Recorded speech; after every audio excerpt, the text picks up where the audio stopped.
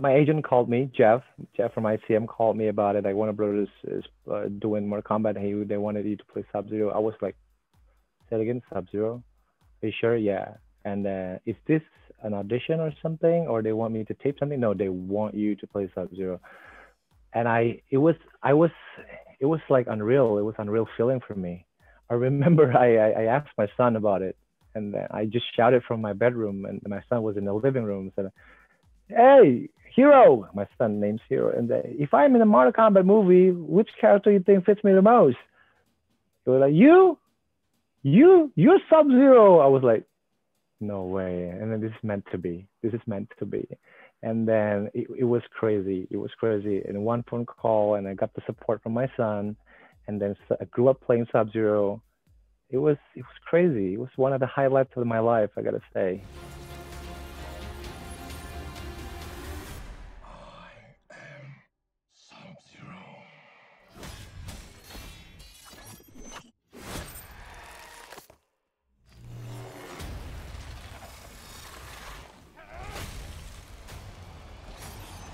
So when you Yeah. played the video game, you were always like playing as Sub-Zero. That was your go-to character. I grew up play. I played Sub Zero, Scorpion, and Kung Lao, but my favorite character is always Sub Zero because it's kind of like my friend always said, like, oh, this character is too overpowered, because you just, I remember when I was a kid, because the biggest damage is you do the uppercut, so you freeze the opponent first, and then you just walk slowly to them like nothing happened, and then you think, boom, and all the blood spilled, and then like quarter of the health is just gone. So you do three times uppercut after you freeze the opponent, you can like win the game. So it's very OP. The gamer like to say it, OP. What do you think of your fatality moves in the movie?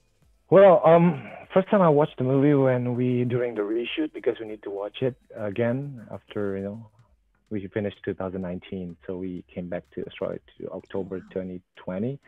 I don't know, man. I was almost, I couldn't say anything. I was like, oh my god, this is so good.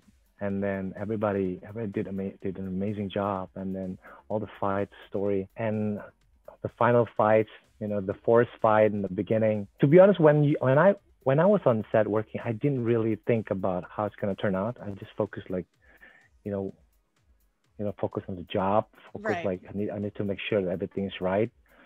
So I'm quite perfectionist. So I don't want to get distracted to see. I really check the monitor, to be honest, because I trust the action director and everybody there. So when I watched it for the first time, it was crazy. It was crazy feeling to see that I have high hope. Like the feeling that I had, like I hope when people see it the first time on the big screen or on HBO Max, they feel the same. It feels like there's so much happiness, so much proud, and then it's just unreal. What was it like when you first put on like the full Sub-Zero look and then you stepped on set and like saw yourself for the first time? Like, what was that moment like? Well, I remember the first fitting. It looked super awesome. I took a picture a lot, and there's like a selfie here and there. But I couldn't walk. Is it like because it was so heavy. But I was like, this looks really, really cool. And I tried to walk. How am I gonna be able to fight? Because all metal here and there, and I think almost like 7 to 10 kilos in total. And then Cappy, our custom designer, she said like, don't worry, we have this version, like the original one, and we have another version. It's like not that heavy, and then you can fight. I was like, whew. So because I was worried like how am I gonna be able to fight in this costume, because there's all armor here and there. So yeah, it's very thoughtful from the costume division that they think about it like way before. And then the fight costume is still heavy, but it's doable. It's still doable. right? You're like, how am I gonna Yeah. kick?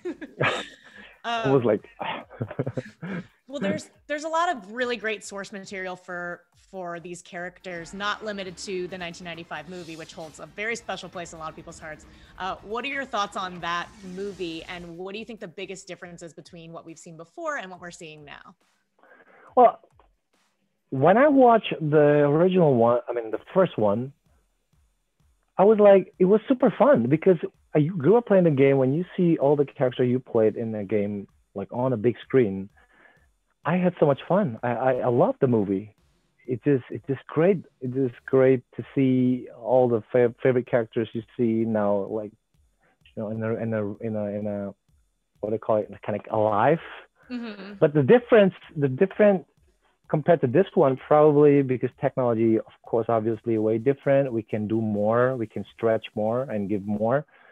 But I think in this one, what the writer did, director or the creative did, which I think is very sweet and great to the fans because they trace back to what when they were when they're not when they didn't have the superpower, like the Right. story about Sub Zero and Scorpion when they're not the Scorpion and Sub Zero, and almost the character Jax, like what's his arm, how they get the powers that what the gamers played in the game.